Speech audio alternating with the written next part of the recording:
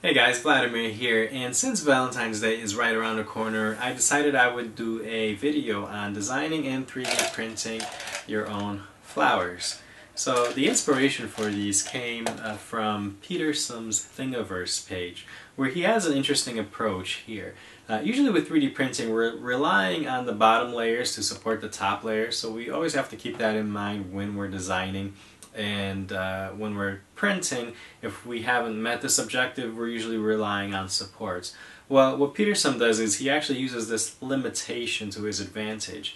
And for the petals of these flowers, he's just allowing the filament to just kind of freely flow from thin air and just kind of fall into place, where it does this sort of drooping and looping motion, hence the term Drew loops, as he coined it for this type of printing. So I decided I would give this a shot. It's actually a very neat approach because you end up getting this sort of randomness and more organic shape for these flowers, where each flower looks a little bit different from the other. And it represents nature a little more. You know, you're not designing these perfect flowers, but you know, they're more sort of organic and random in shape.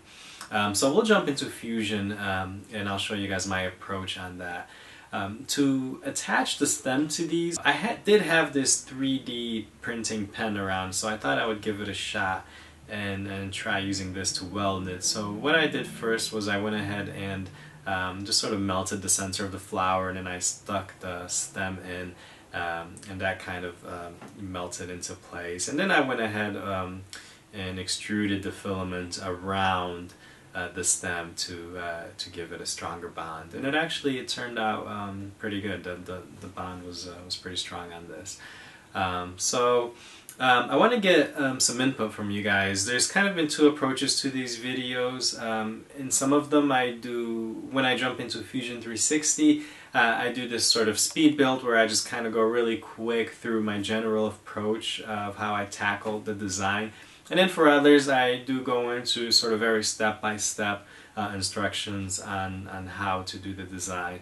I decided for this one to go ahead and do a step-by-step tutorial. But let me know what you guys prefer. Do you prefer the ones where I just kind of generalize and just go through what the the general approach was in my modeling, or do you like the longer sort of step-by-step videos? Let me know in the comments below, because I'm trying to determine which way to go about these tutorials. So, alright, let's go ahead and jump into Fusion. Alright, I got my cup of coffee here in my favorite robot guitar mug, and I'm ready to begin. So let's go ahead and start with a sketch. We'll go ahead and choose our bottom plane here. Grab a center diameter circle, and we'll give it a diameter of 20 millimeters. Stop sketch, and we'll go ahead and extrude this 12 millimeters, and then we'll apply a fillet of 10 millimeters on the top edge. We'll go ahead and create another sketch. We're going to choose a plane perpendicular to the one we just created, so this XY plane here looks good. And for this, all we're going to do is just create a line from the center out, and we'll give that a distance of 35 millimeters. And we'll click on Step Sketch.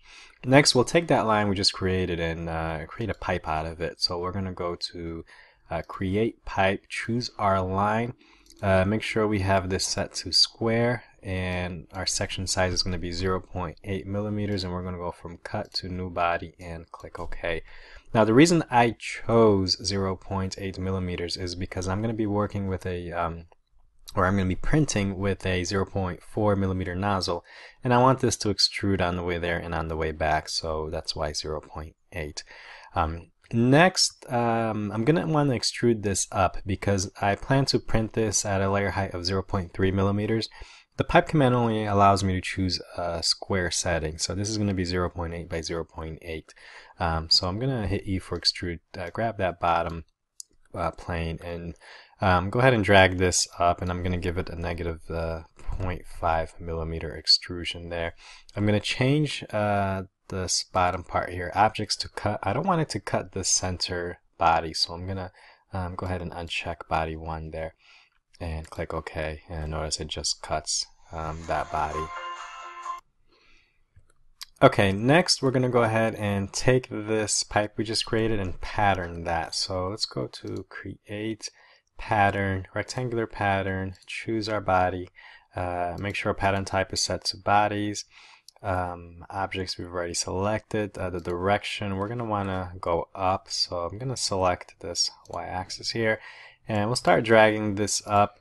And notice, because you have two sections here, one in the up-down direction and this one is a side-to-side direction, but sometimes you can't tell which is which. So if I start dragging this up, you'll see that this number is changing, so that's what we're going to want to modify. So we'll set this from extent to spacing.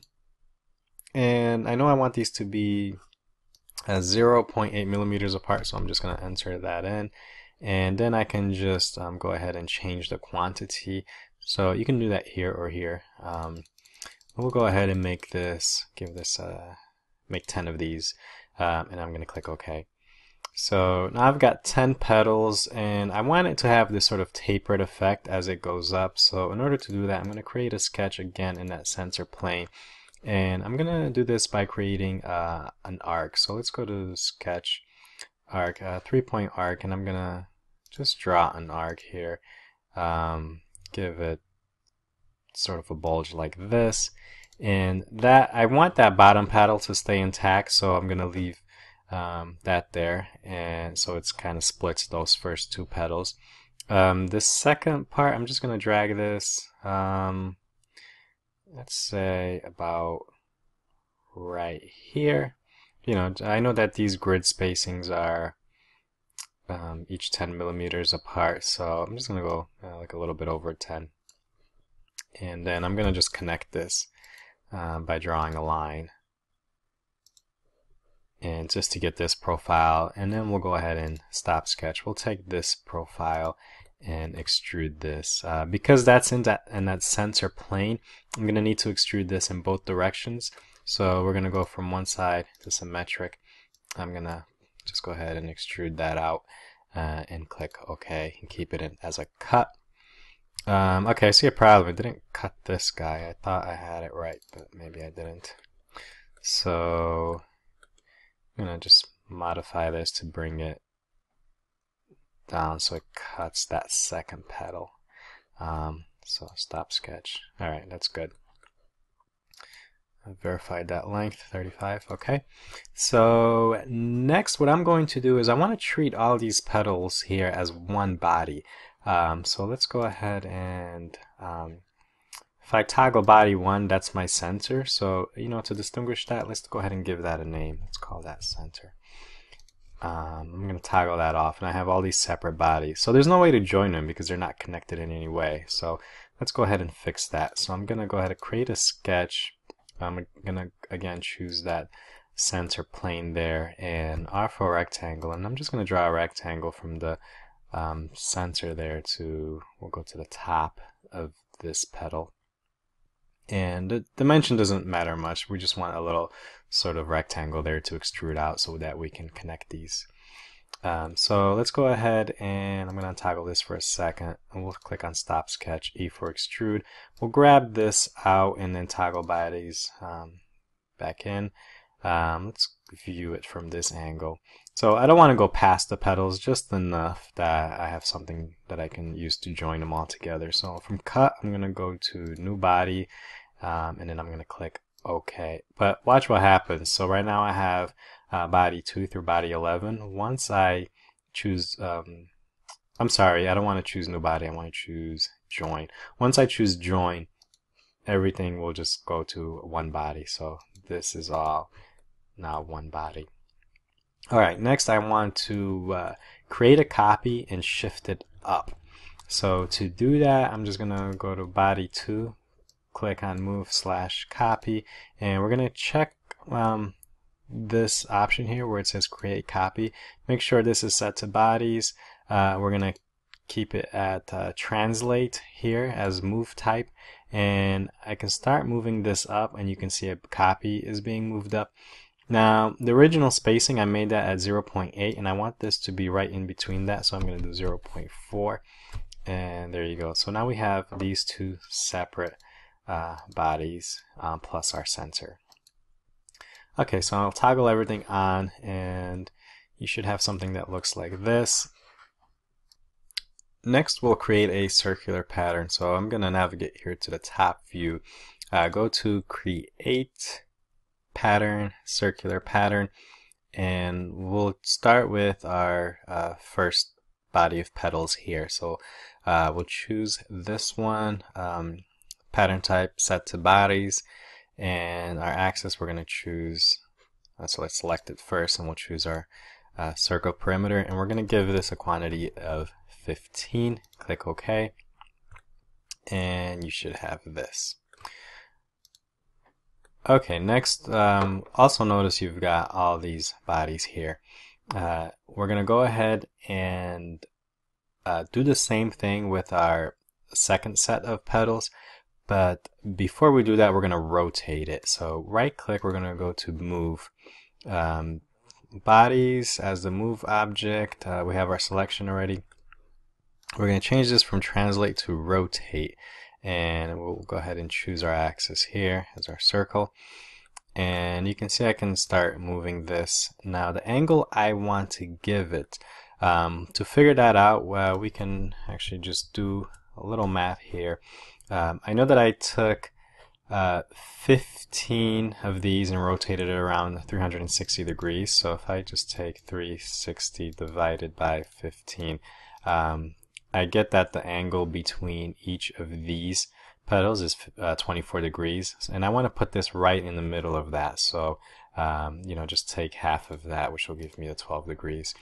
So let's go ahead and make this -12, and that creates that body right in the middle. Easier way actually I could have done this is I could have just gone to inspect and shows this angle here between these two objects, and that would have told me that they were 24 degrees apart.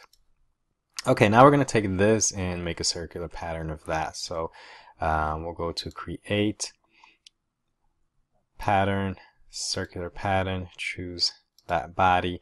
We're going to do the same thing. Let's choose our axis here as the circle and quantity 15 again, and click OK, and now you should have this. Okay, now that we have all these different bodies here, we're going to go ahead and join it into one body. So let's go ahead and choose Modify, Combine, choose our center, and then or choose our center as our target body, and then for our tool bodies we're going to click on the second body here in our browser, scroll all the way down, hold shift, and choose that last body. They're all going to be highlighted, and then go ahead and click OK. And make sure you choose join as operation type, and that'll go ahead and combine them all. So you see we went from a whole bunch of bodies into just one body, all named center here. So okay, next we're gonna print this upside down. So what I want to do is just slice a little bit off of the top here. So to do that, I'll go to Construct Offset Plane. I'll choose this bottom plane here, move this up, and I just want to cut off a little bit. So the top is about 11.97. Let's do 11. Actually, we're gonna have to do a -11.5. That looks good, and then we'll just go ahead and do a modify, split body, choose our splitting tool as the plane we just created, click OK, and now we'll have two separate bodies here, with one of them being that little piece we don't need. So I'm just going to right click and choose remove. I'm going to untoggle construction, untoggle sketches, and here is our finished flower. It doesn't look much like a flower, but it'll print like one. So to get this ready for printing, let's go ahead, or to send it to our printer, I'm going to go ahead and choose Make 3D Print. Choose our body. I'm going to use Simplify 3D here. So I have that as under Custom, and I'm going to click OK. And that's going to go ahead and bring this up to Simplify 3D. Now, the way I had that orientated, it's not the way I'm going to want to print it. So with Simplify 3D, we can just go into Edit, Place Surface on Bed, and I want this flat surface here to be resting on the bed. So I'm just going to click on that, and that'll automatically turn it. So I'm going to now go ahead and just go to Center and Align Models. That'll align it for me. As far as my process, there's a few things I'm going to tweak here. I'm going to change layer height from 0.2 to 0.3, and then I'm going to go into, wait, first let's do check infill. I'm going to keep that at 10%, that's fine. Then I'm going to go into cooling, and notice here I've got that the fan is off for the first layer, and then it's on at 60% for the second layer, and so on. What I want to do is I want to turn that fan back off once I start printing the petals, because if you don't do that, it's just going to end up blowing those petals around and the flower is just not going to come out right. So in order to do that, I need to figure out at what layer am I going to start printing the petals. So there's a few ways to do that. I'm just going to go back into Fusion, and we'll go ahead and inspect to measure from this bottom plane here to the top of our first petal, and that's going to give me a distance of 3.9 millimeters. So back to Simplify 3D, what I can do is just, let's figure that out. So 3.9 millimeters, and I'm printing at 0.3 millimeter height. So that's going to be layer 13 that petal is going to start printing. So what I'm going to do is at a set point, make this layer 13 and change that fan speed back down to 0. So layer 1 is 0, this should be layer 2, it goes to 60, and then layer 13 it's going to go back down to 0. So once I have that, I'm going to click OK, and next I'm just ready to print. So I'm going to prepare to print, choose my process, click OK, and save this to my SD card, and I'll be good to go. Why don't we do a quick little simulation here just to kind of take a look at how the petals look when they start printing. So once we get, here we go, at this point, this is where the petals are going to start printing. And you can see here it shows them straight out. They're obviously not going to stay that way. What happens is they'll just kind of fall into place, and you get this nice loop that goes back and forth. So, all right. Let me know what you guys think. There's probably a whole bunch of different approaches you can take here to get a similar result. So I'm curious to hear if you would have approached this at a different angle, or use a different method to get that similar Drew Loops effect. So just let me know in the comments below.